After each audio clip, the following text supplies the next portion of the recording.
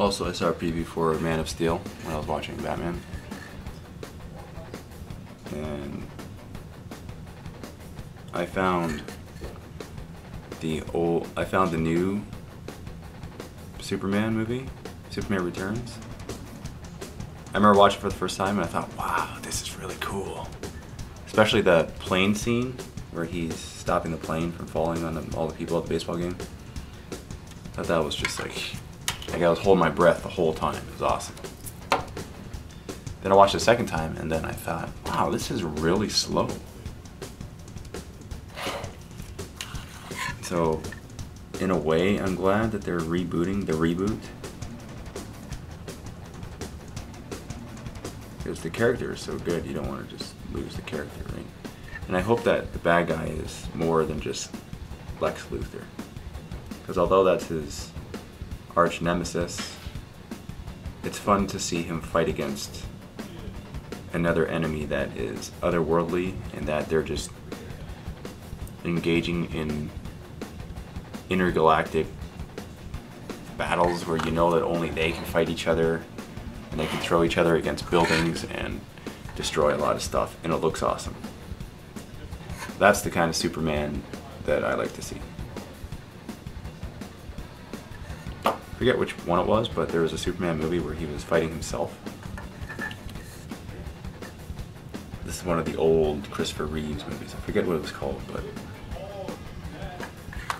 that was entertaining. Because just imagine a Superman versus Superman fight.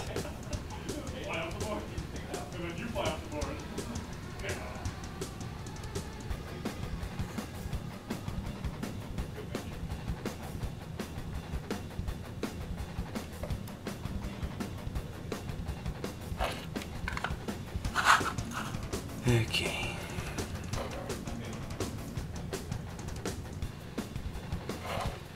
Okay.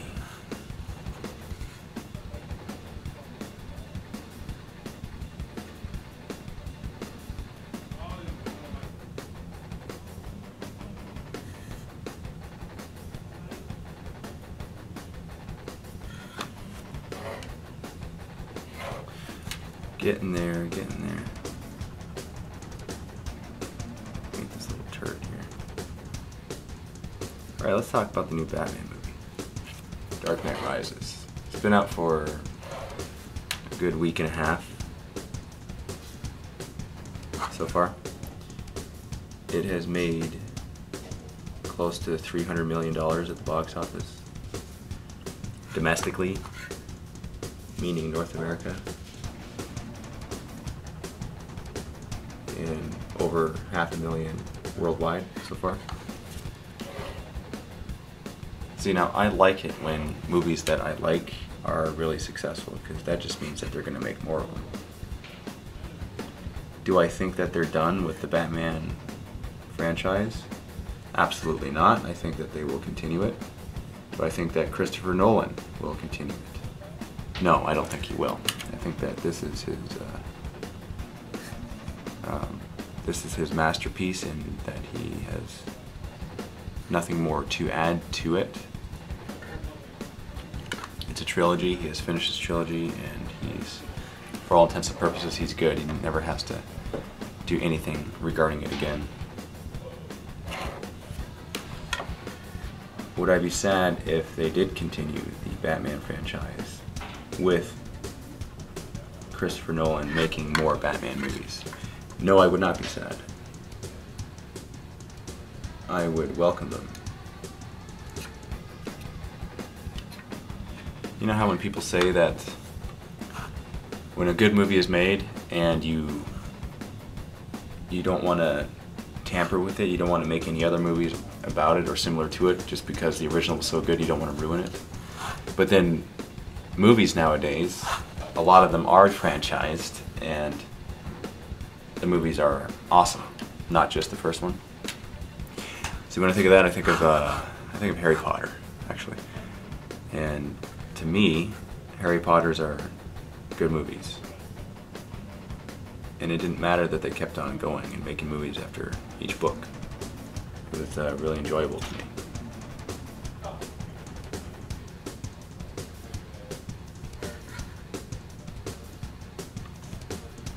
It's like the Lord of the Rings, right?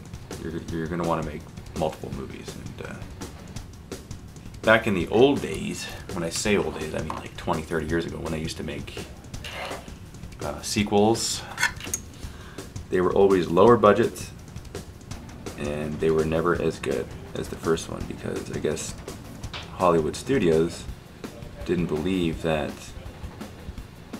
they could make as much money, and their whole intention with the whole thing, the whole sequel idea, was to milk the franchise as much as possible for as much money. It was never the original intent to make multiple movies and to plan it out from the beginning. Any sequels were an afterthought of, well, hey, the first movie was successful, let's make a second, we can make some more money with this, let's milk it. Nowadays, they plan it out from the beginning, like Lord of the Rings, all 3 movies were planned.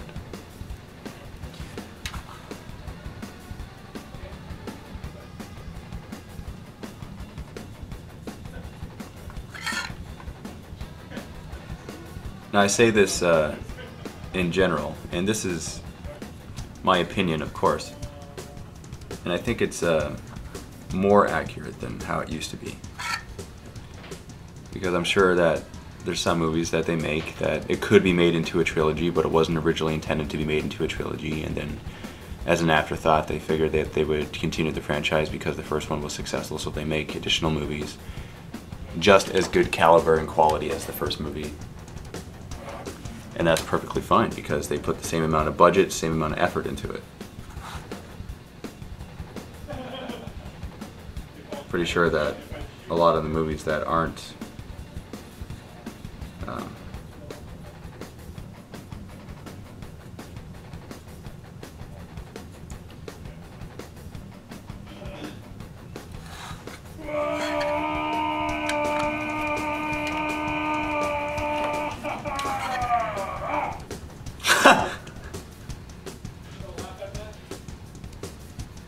I'm laughing at the fact that he got the last little bit out at the end.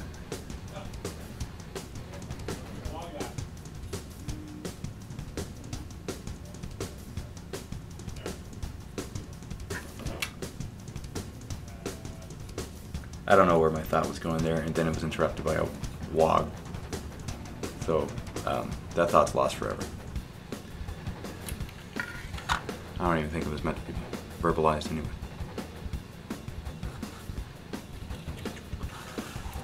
Okay, getting closer with this thing.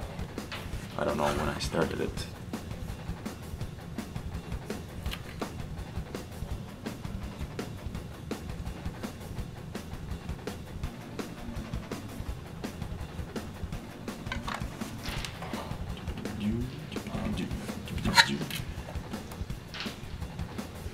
Okay.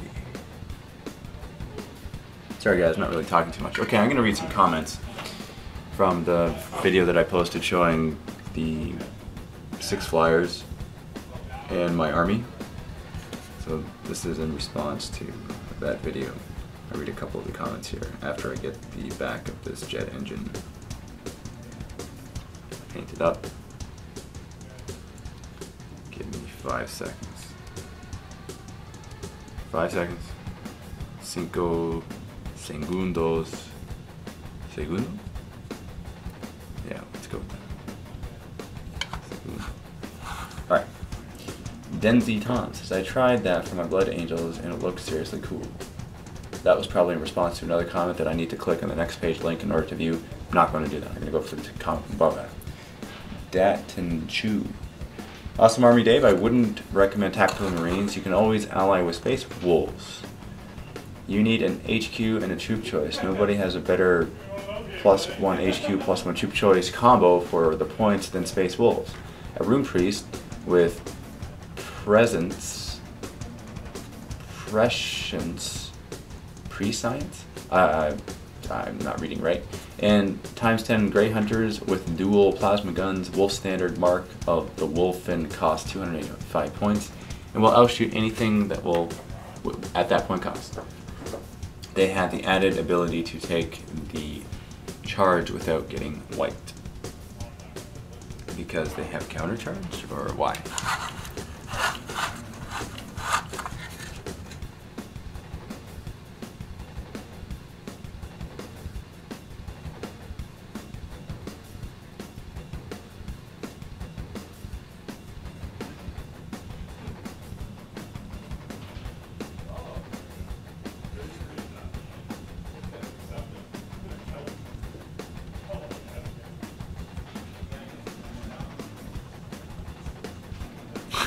Okay, well, I'm going to respond to the comment. I just kind of read it and then I continued painting, so I got distracted by the painting. But let me respond to the comment. If that is true, then what I need to do is first test out this theory by deploying Paul's Space Wolves, that exact combination of models, with my Blood Angel army as a detached allied detachment. That doesn't sound right.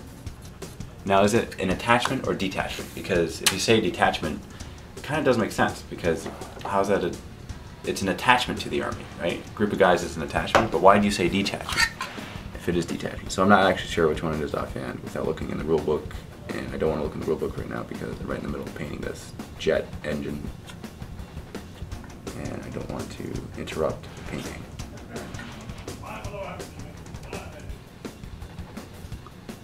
It's not good to interrupt the painting.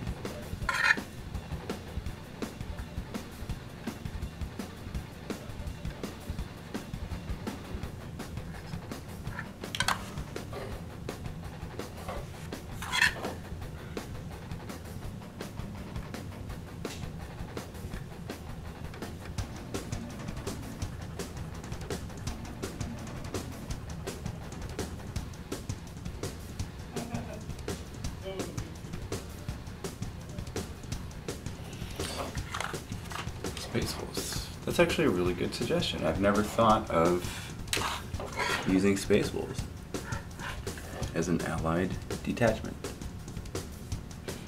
Thought of Imperial Guard.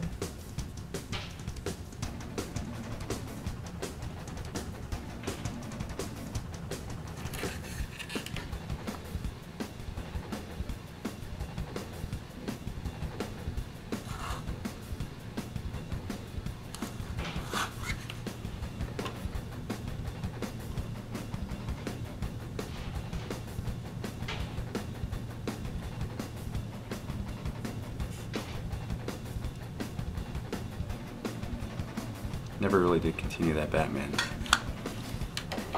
discussion. I saw Batman 3 times. First time I saw it, I thought, wow, there wasn't really a whole lot of Batman action in it. I kind of wanted more Batman action. Just as a spoiler alert, for those who haven't seen it that I plan on seeing it, I am going to talk about this movie more in depth than I did Spider-Man. How much time I have on the camera here? 26 minutes. Okay, yeah, I got time to really talk about this. So this will be a spoiler. I'm going to talk about a lot of things. So you might want to stop the vlog here if you don't want things to be spoiled. But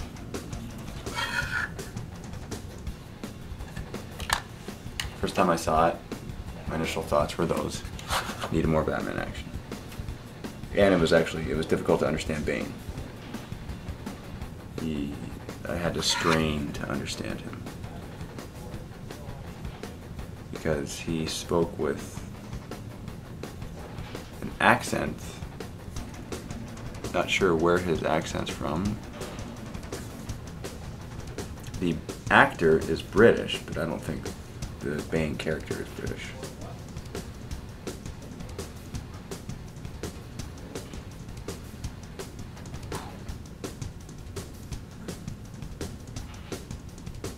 Something else.